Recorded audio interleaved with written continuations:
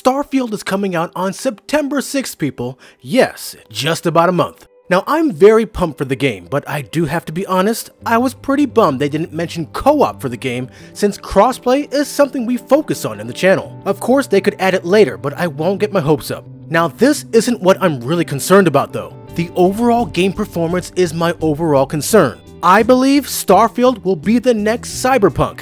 What do I mean? Let's blast off. Do you remember when CyberPunk was released? Everyone and their mother had problems playing this game, especially on older generation consoles. You know what platform didn't have that many problems? Stadia. It was at that time when the gaming world was shocked that a cloud gaming platform could handle a AAA game better than consoles or even people's custom PCs.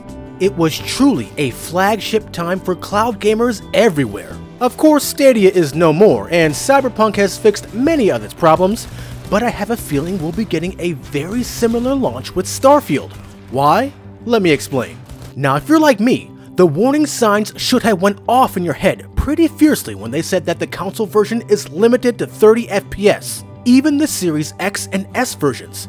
Massive red flag. Steam has the Starfield recommended system requirements using an RTX 2080. But of course, Steam has the recommended system requirements for CyberPunk using a GTX 1060, and we all know that's pure trash. An RTX 2080 is quite the jump, and seeing that these recommended settings are usually low, PC users are gonna have a tough time playing this game at 60 FPS, especially at 4K. Plus, with the way new releases are going, I don't expect Starfield to be performing the best at launch, even though they've been working on this game for many years now. I'm at the point where publishers are gonna have to prove they have a good game at launch now.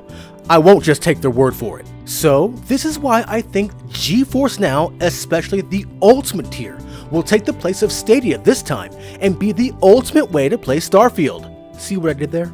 The GeForce Now Ultimate tier is still the best way to play CyberPunk, especially with the overdrive mode they recently introduced. If GeForce Now launches the game on day one and performance issues hinder everyone else, the Ultimate tier might be the best way or even the only way to play the game well, just like CyberPunk did on Stadia.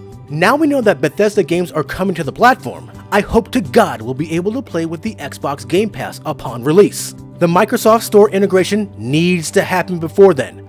No one wants to play it through Steam if they don't have to. But the way things are looking right now, that might be a fat chance. Fingers crossed though. With GeForce Now playable on Xbox, this should be the best way to play the game on Xbox as well, through the Edge browser with frames higher than 30. To be honest, I believe most of the cloud should have a winning ticket, but the Ultimate tier should be the best by far. Sure, Starfield will be on Xbox Cloud, and I expect it to work, but we'll only get about 30 FPS, just like console. Boosteroid should definitely have it, but performance might be up in the air. We'll have to see. Anywhere should probably get it too.